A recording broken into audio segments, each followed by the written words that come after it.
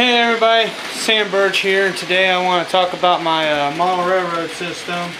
This is just an update, start talking about it. I got the track laid out how I want it, and right now I've just been working on model houses like this one. Let me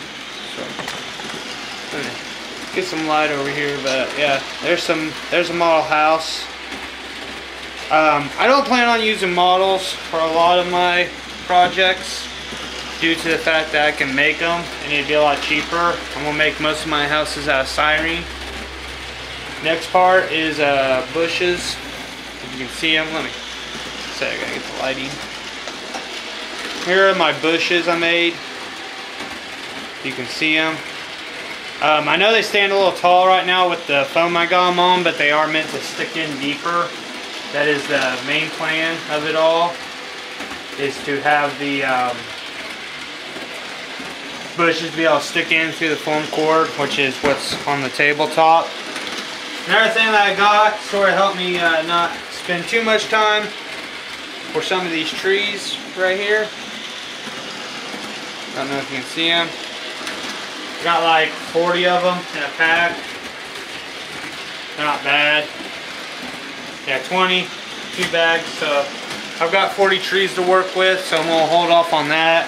But I have been working on some landscaping stuff like the bushes.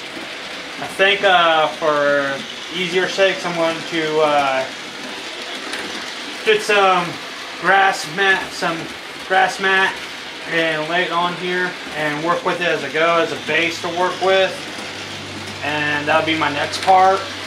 But other than that, this is my layout. Here's my train. I got a switchboard system so I can switch where it goes. It's not bad. The train I picked up, it came with an oval track setup. I've been having problems right here at this point.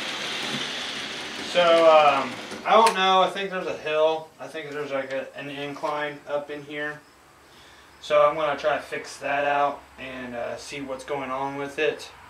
But I mean, other than that, it's a work in progress, and I think the next video won't be until I get some more done and go through it. So other than that, this is just a quick update. I hope you all have a nice day.